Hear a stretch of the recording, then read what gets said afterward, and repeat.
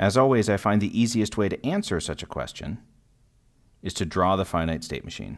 We come in state 1, and on A we go to state 2, and on B we go to state 3. And then from state 2 on C we go to 4, and state 3 on D we go to 5, and 5 on E goes back to 2, and 5 on F goes to state 6, and 5 on G goes all the way back here to 1, and our only accepting state is 6.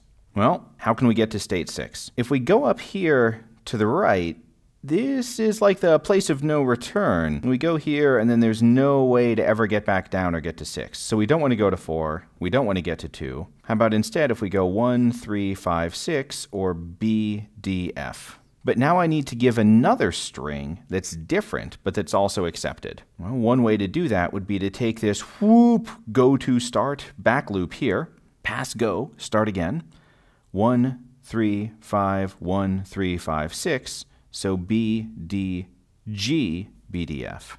Those are two strings that are both accepted, but that are different. And if you are feeling exotic, you could actually have gone around these loops more times. You can add BDG, BDG, BDG at the beginning as often as you'd like and make longer and longer strings.